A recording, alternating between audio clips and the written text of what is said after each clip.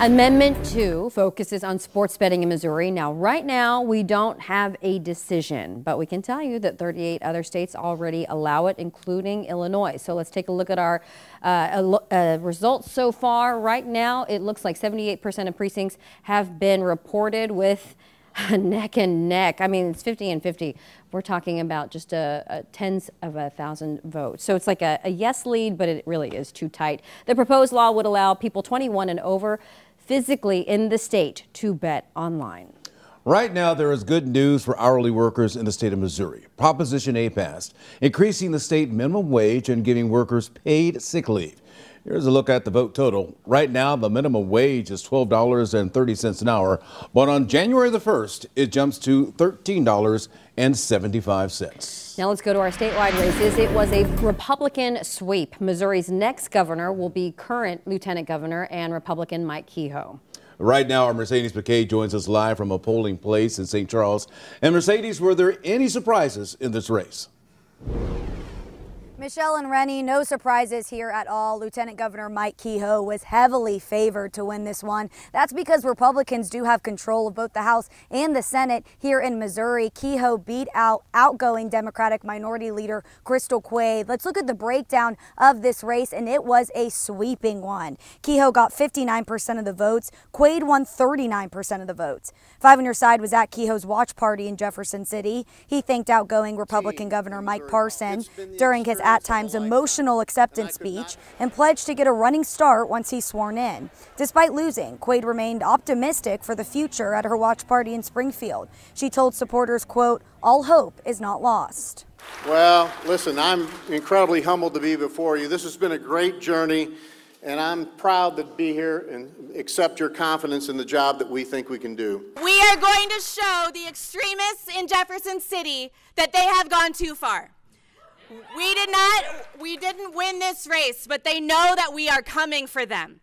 It does not stop today. The work continues on tomorrow morning. Quade also added how optimistic she was that the abortion rights amendment, Amendment 3, was going to pass here in the state of Missouri. Coming up in our next half hour, I'll tell you Kehoe's plan that he plans to announce on day one as his role in governor. But right now, we also have the results of the Senate race between Josh Hawley and Lucas Coons. I'm going to send it over to my colleague Travis Cummings over in North County, St. Louis, to break those results down. Travis. Mercedes, good morning to you. We're live here at the Board of Elections in St. Anne.